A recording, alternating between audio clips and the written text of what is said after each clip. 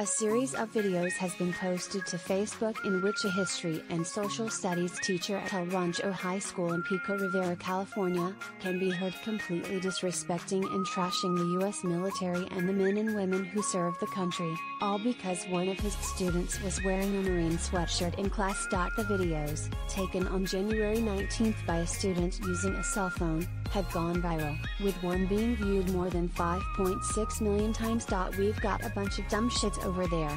They're not high-level thinkers. They're not academic people. They're not intellectual people. They're the lowest of the low. They're not talented people, the teacher, who is said to be Gregory Salcido, can be heard saying in one of the videos, assumably referring to the men and women deployed overseas around the world. In the videos, the male teacher goes on a rant for several minutes.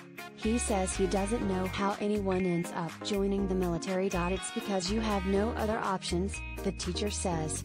While constantly berating the military and those who serve, the teacher also asks why anyone would wear something you can't even support. Don't you ever bring the military into this again, he says.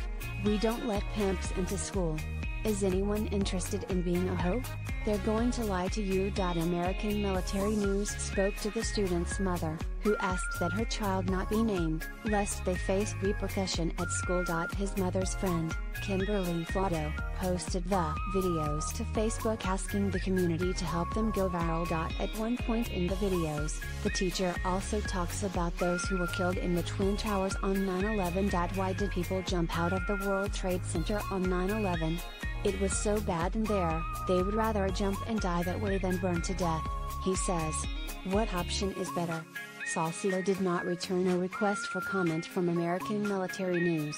Salcido is no stranger to controversy and is apparently known for his unconventional worldviews that he openly shares with his students.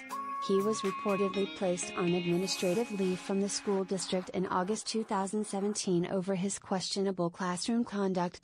There is now an investigation into the videos and the teacher who made those comments, according to the Los Angeles Times. This is not something that we are taking lightly, Pico Rivera School Board President Orvion told Los Angeles Times. I cannot discuss it because it is a personnel matter, other than we are conducting a full-blown investigation. We are moving very diligently.